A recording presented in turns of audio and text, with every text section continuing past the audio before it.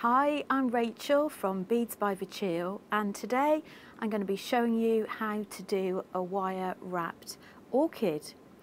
So I will talk you through step by step, but just to give you a little sneaky peek before we start as to what sort of things you can make with it. So it's a wire work pendant, but you can also convert this into doing things like the orchid hairpin piece. Let's just show you what the pendant looks like, and these are available in 3 different colours, in the gold, in the rose gold and in the silver. And also you can adapt it to also making it into a candle as well, a cover for a candle. So we're going to work with a couple of tools. We're going to need some side cutters, some round nose pliers. I use some bent nose pliers, but chain nose pliers will be good enough for that too. And we've got a crystal. I'm looking for my little seed bead, which I seem to have lost. So we will work without that. So first of all, we're going to start with our base wire, which is the thicker wire, and turn a loop with our round nose pliers. Let's just pop these tools out of the way. And we're going to start by just turning a loop, like so. Once we've turned a loop, all of the measurements are stated in the kit. We're going to start off by looping that round. Bear with me. And then pop your pliers just parallel with the loop here and turn that back up. Then we'll make a little hairpin bend, slightly shorter than that one, and turn a loop back in parallel. So where the loop is where the base of the petals is, and the top is the actual top of the petals. Now we're going to alternate, so the next petal is going to be the same height as that one.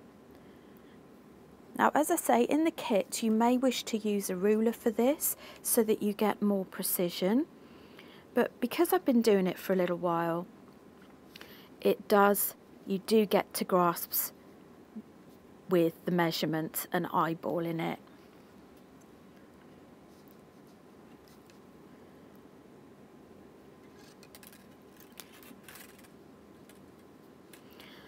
And the last one we do is going to be a bigger one. 1, 2, 3, 4, 5. And to finish off, we will form a loop that runs parallel with that one, like so. And then with our cutters, using the flat side, cut so that you have a loop formed. So that's where we're at so far. Now it's hard to believe how you're going to go from there to there, but it's actually a very quick transformation. But before we do any shaping, we're going to pinch the top and the bottom of the petals, and what this will do is will actually give you more definition.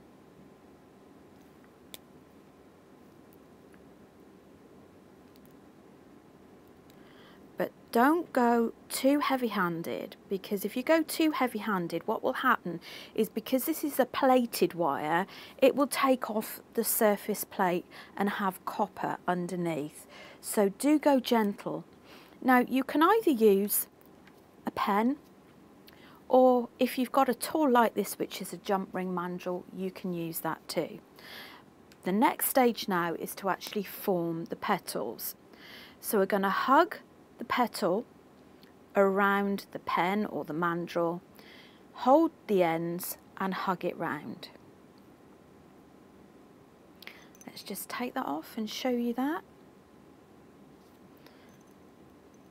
And you may wish to go for just a smaller size pen or mandrel size for the next one.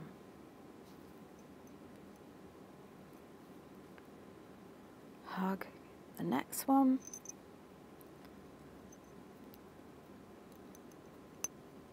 The next one after that. And our final one.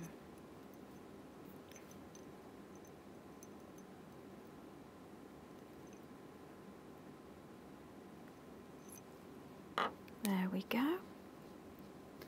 So there is the orchid base formed. What I'd recommend you do is I would recommend that you actually work harden with a nylon tipped hammer. So basically you could have like a cork mat or something like that, and you would just gently hammer around that.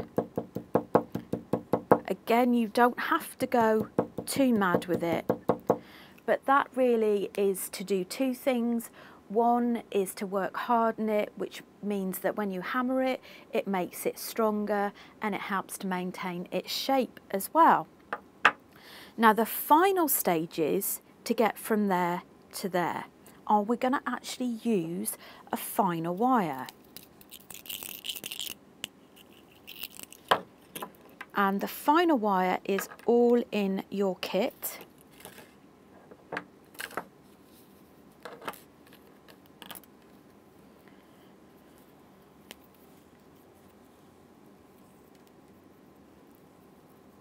Now you will have a little seed bead in your kit, but I'm going to just use a crystal for today. So I'm going to pop the crystal in the centre of the wire, and then I'm going to pop both wires through that bead.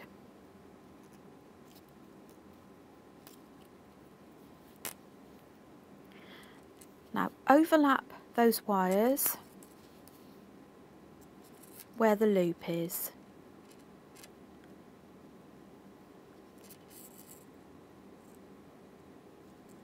And pop that through both of those. So that forms the centre of our orchid. I'm going to part those at the back. And now to pull in the petals, I'm going to wire wrap around each petal.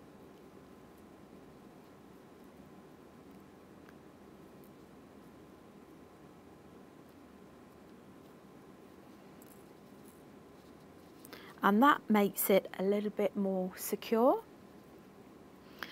And the final steps are to add little clusters of 3 crystals. And we're going to do that 3 times.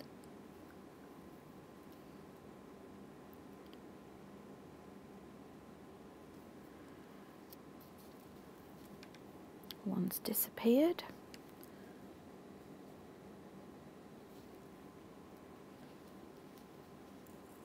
So hold it out probably about a finger width away, and then hold the wire the opposite side of that petal and twist.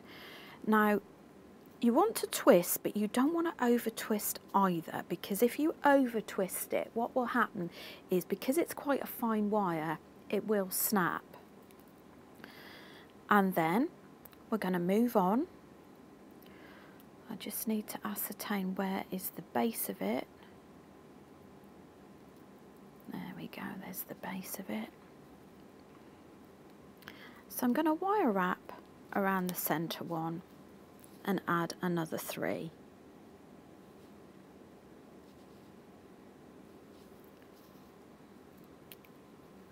Again, hold it about a finger width away from the centre of the orchid and hold the wire the other side of the petal that you're working on and twist.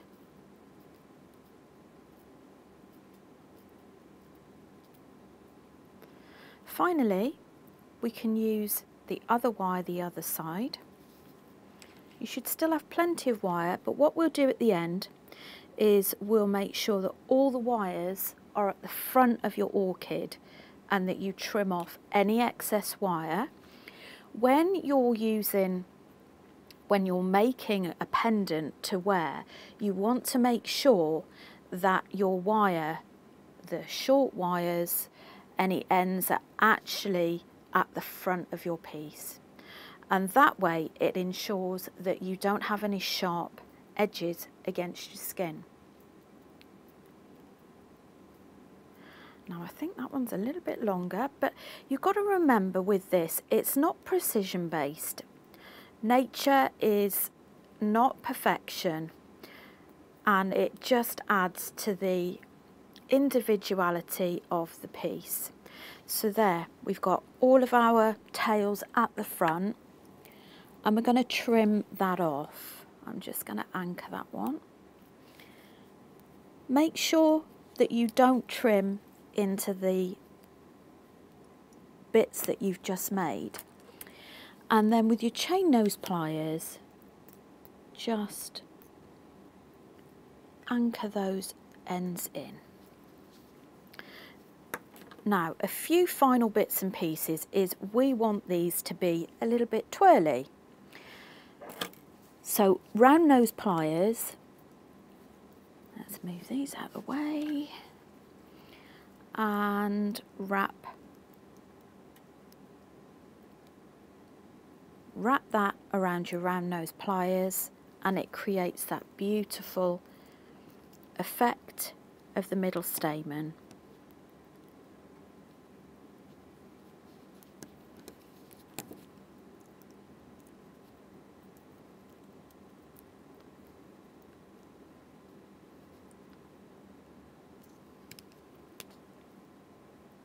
So pop those where you'd like them to be, and then normally what I like to do is create a little bit of extra dimension.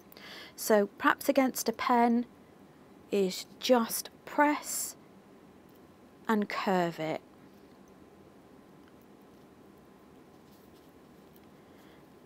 And there we go, you have your orchid. And then you would pop a little ring on there, which again comes in your pack with pre-formed chain, and you hang that, and you can adjust the chain to the length that suits you. Well, thank you for joining me, and I hope you enjoyed the tutorial. Enjoy your crafting.